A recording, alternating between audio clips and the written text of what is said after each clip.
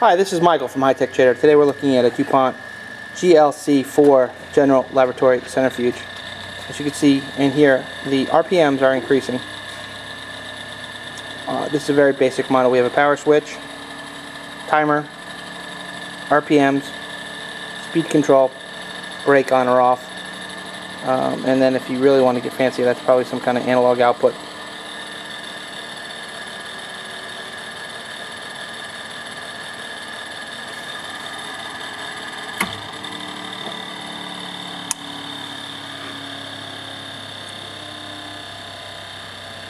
What we're going to do now is open up the centrifuge itself and look at the rotor and the cleanliness of the inside.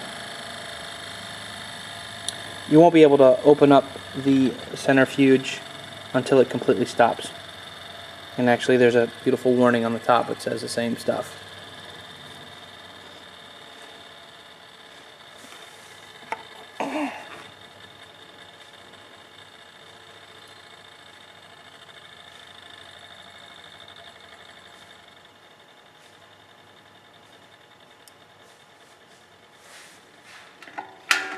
See how it locks. One of the things you can do is just hit off, which should disengage any kind of magnet. Oh, turn it back on.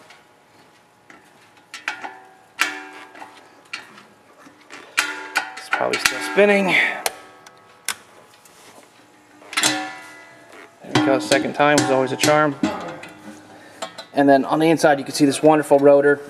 That's very balanced, very clean inside.